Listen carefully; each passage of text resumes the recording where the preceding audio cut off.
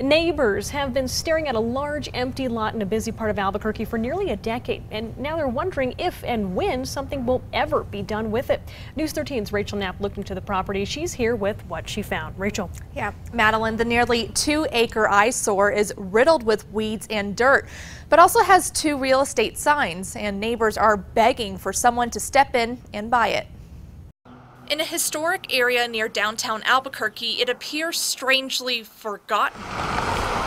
Neighbors say the space on 6th Street near the Wells Park basketball court is big, empty, and a major eyesore. It's definitely not very pretty. It's full of weeds. It's not well kept. It needs some TLC. Neighbors I spoke with say about 10 years ago, this lot was full of houses.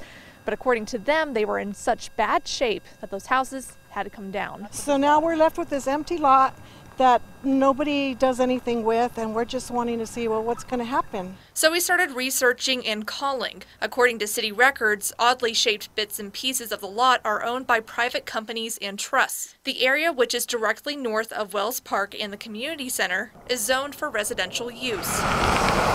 People who live close by have their own hopes for what might one day take over the empty space, like a market. I know Lowe's is just down the street, but I think it'd be nice to have one here because Lowe's is, a little bit of a walk for us, and I think that's like the closest one in this vicinity. Here in the city, we have a lot of like basketball courts all over town, which is good.